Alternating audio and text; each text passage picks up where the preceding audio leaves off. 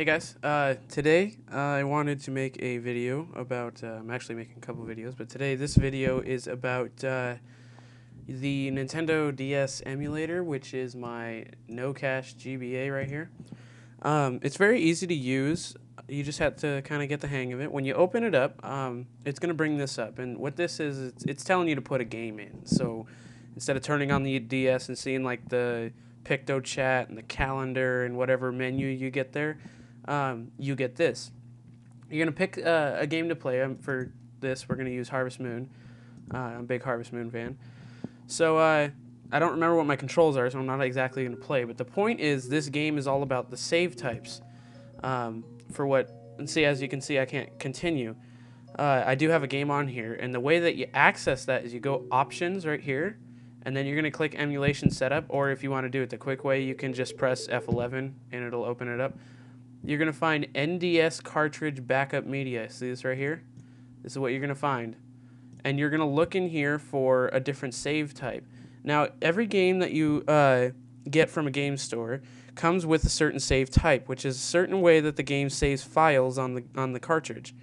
Now, it's kind of like when you save a picture or something as a JPG as opposed to a BMP or a different kind of file type. So all it is file types. So you're going to look in here, and you can switch to any one of these. 0.5 is not commonly used.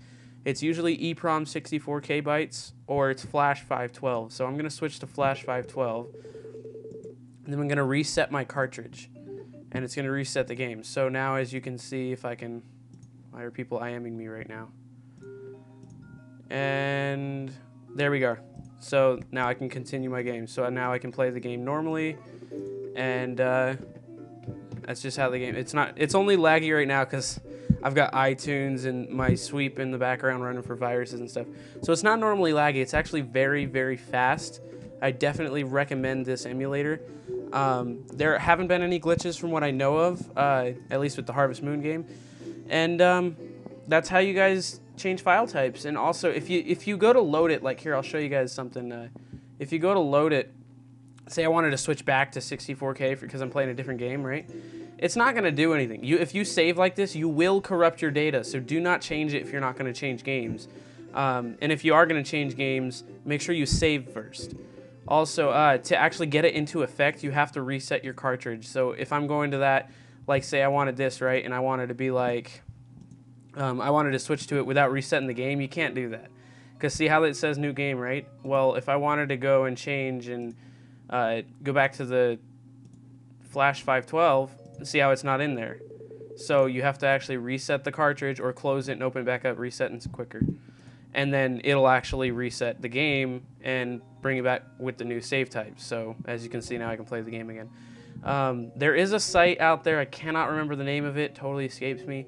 Tells you all of the save types. So all you have to do is search the game, and then it's like, okay, well this game plays on EEPROM 64K or something like that. There is a site out there like that. Someone can tell me, message me, and then I'll put it in the description. Anyway, that's it for today. I thank you guys for watching, and I hope that you are able to be helped by this video. And yeah, subscribe, and I'll see you guys in the next video.